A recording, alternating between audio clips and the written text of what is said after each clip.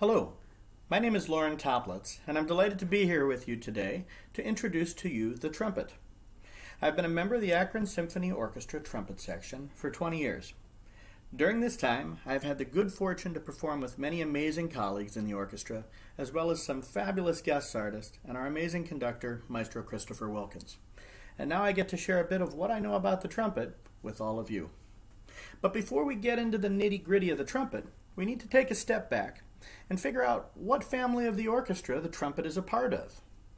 As you may have learned in school, the orchestra has several different types of instruments which are grouped into sections, which we casually refer to as families.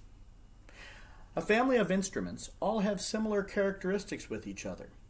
There are 4 families of instruments in the orchestra: the string family, the woodwind family, the brass family, and the percussion family. The trumpet is a member of the brass family. The brass family is comprised or made up of the trumpet section, the French horn section, the trombone section, and the tuba.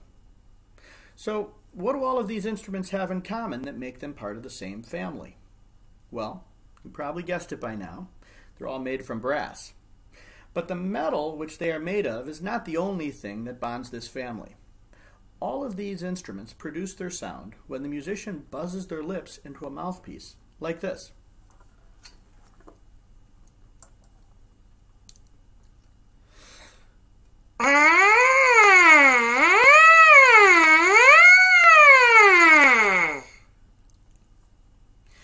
You can actually even buzz a song just on the mouthpiece.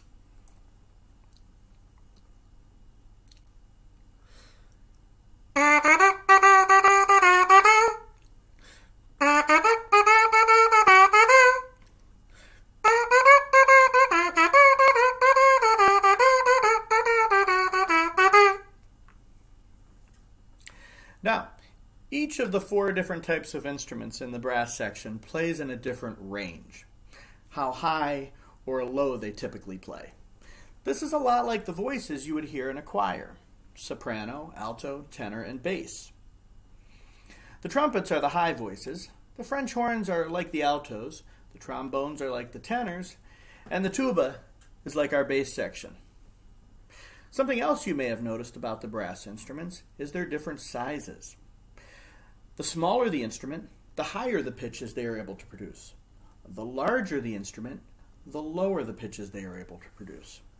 So, the trumpets play the high notes in the brass family, while the huge tuba gets to pump out the low notes. But just like a good choir, we all need to blend together and play in tune. So, let's get back to the trumpet. I'll start by identifying some of its parts. The mouthpiece, as we've already learned, is what the trumpeter buzzes his or her lips on to make a sound. That sound then travels into the lead pipe of the trumpet. From there, the trumpet starts getting pretty twisty and curvy as the vibrations from that buzzing start making their way through all 4 feet 10 inches of the trumpet before they finally emerge from the bell, sounding like, hopefully, $1 million. Basically, the trumpet acts like a big amplifier.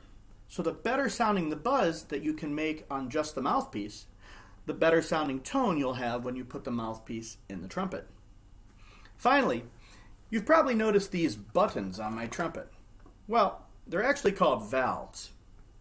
When they are pressed, they redirect the air through different sets of pipes on the trumpet. By pressing down various combinations of these 3 valves, along with changing the buzzing coming from out of my lips, I'm able to play all of the different notes in the chromatic scale.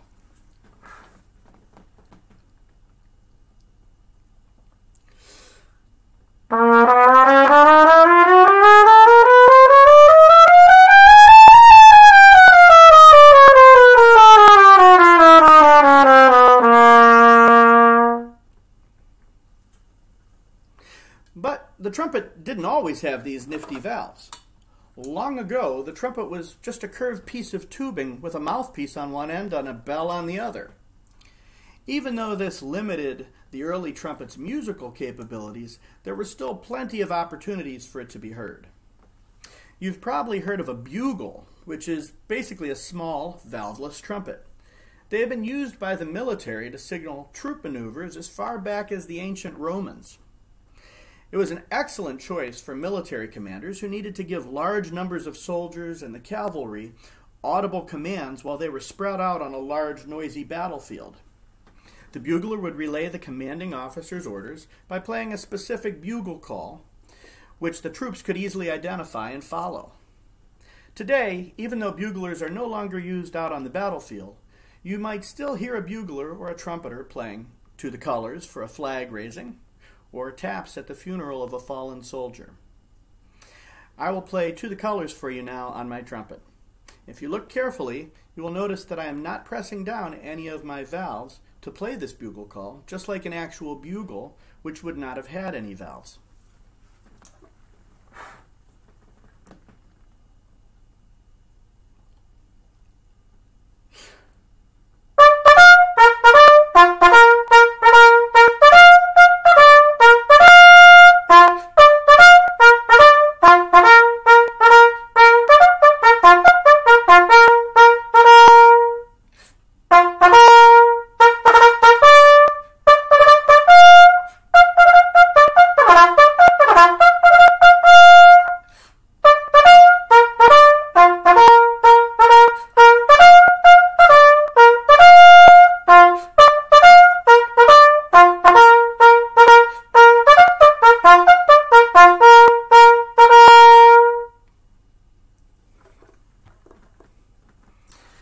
So, I'd like to end my presentation for you today with one more performance. The piece I will be playing is The Carnival of Venice, arranged by Jean-Baptiste Arbin. I will be performing the introduction and the theme from this piece. I hope you enjoy it.